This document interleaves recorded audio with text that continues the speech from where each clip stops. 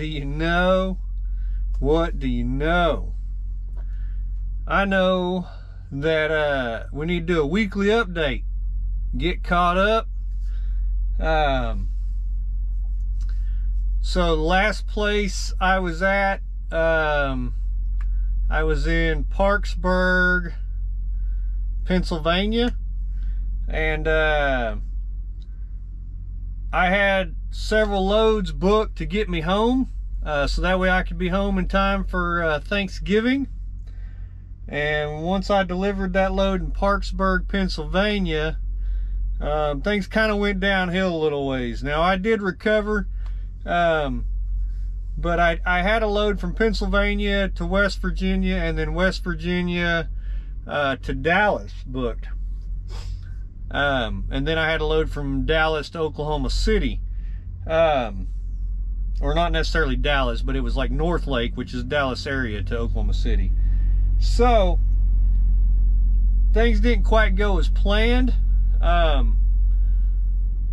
we did end up still with a decent couple of days. Not as great as I was hoping for. Like I said, the week I had booked was pretty good, but you know, sometimes you got to deal with what you got and just try to do what you can. So like I said, I had a load from Pennsylvania to West Virginia. That load canceled on me. I spent about half the day looking for another load, trying to connect it to the, trying to connect to the next load, because the next load was about 300 miles. And from where I was currently sitting at, it was going to be Pennsylvania tollway the whole way. After not being able to find anything, I decided, well, instead of just scrapping everything, I would just go ahead and bounce to West Virginia to grab the load that was going to Dallas. So I called the agent on that load. They said it was still a good load.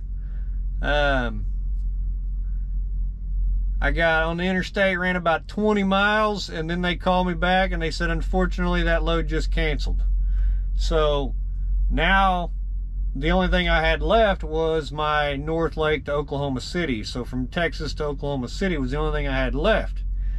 So I went back to the drawing boards and was able to piece a couple loads together. And without sitting here and rambling, let's just get to it. I'll show y'all what I ended up doing. So, like I said, last place I was at was in Parksburg. Let me find my, there we go. Parksburg, Pennsylvania. I lost an entire day when those two loads, because I spent half a day looking, trying to connect the Pennsylvania to West Virginia. And when that didn't, then the West Virginia to Dallas ended up canceling. So I spent the rest of that day trying to find something, and the only thing that I could find that I was interested in hauling was I bounced down to Albertus, Pennsylvania, or over to Albertus, not down, but Albertus, Pennsylvania, which I picked up the next day. I delivered in Parksburg on Wednesday. The way that load fell, it actually ended up on the previous week, so it didn't end up on this week. Landstar's kind of weird, like their cutoff, like my cutoff is like noon on Tuesday, I think, but if I deliver something Wednesday morning and I pull the trip advance prior to Tuesday, a lot of times that load will end up on the previous week. So anyway, delivered that load Wednesday morning. Didn't pick this load up till Thursday. So Thursday morning, Albertus, Pennsylvania, load was going to Lebanon, Tennessee. Gross pay on the load, $2,405.24.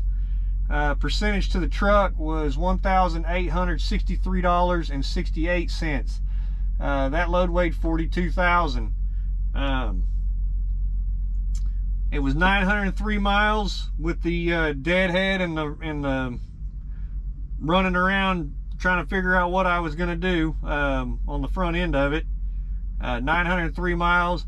I ended up at 7 miles to the gallon, and reason being, I had to run that 900 miles by, like,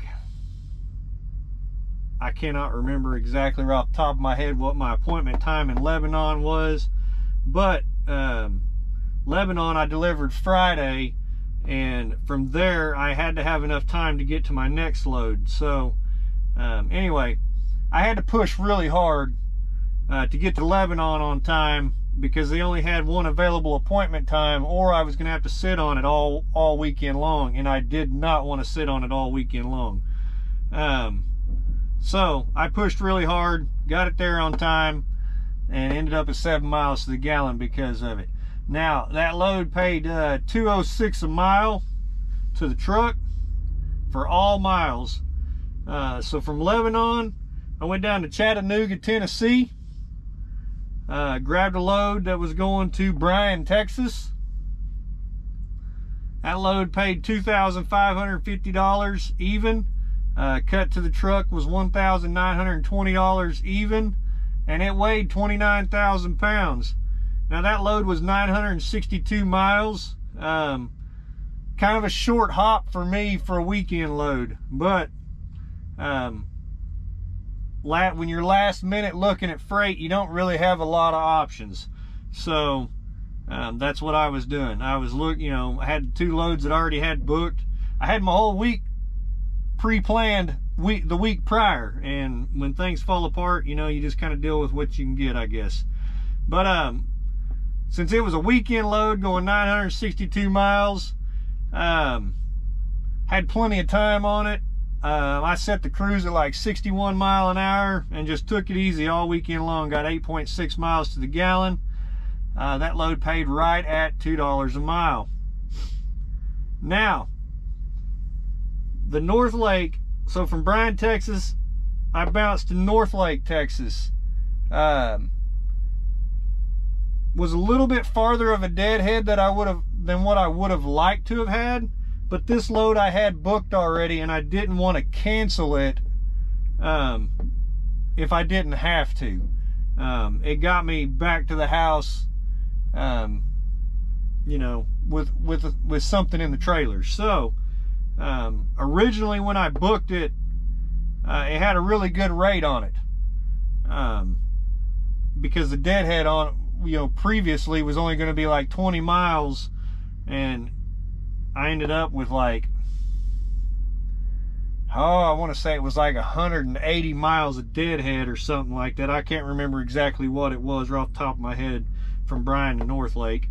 So the deadhead really killed the rate on this. But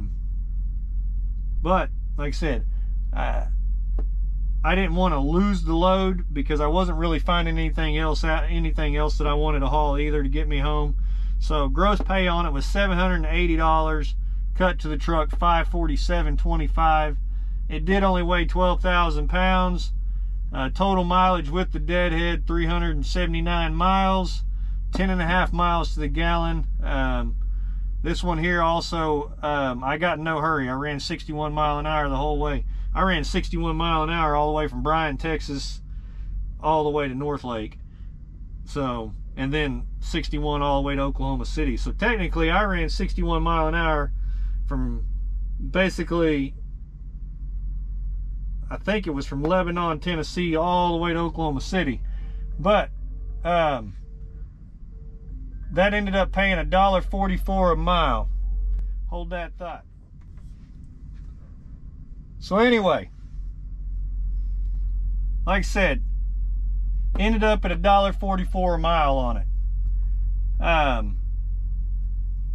It would have been a lot better, like I said, had I not had the 100 and something plus miles on the front end of it. But so for the week, ended up at $4,330.93. Now that's not a full week. Like I said, I didn't pick Albertus up till Thursday, and then I delivered Oklahoma City on Monday.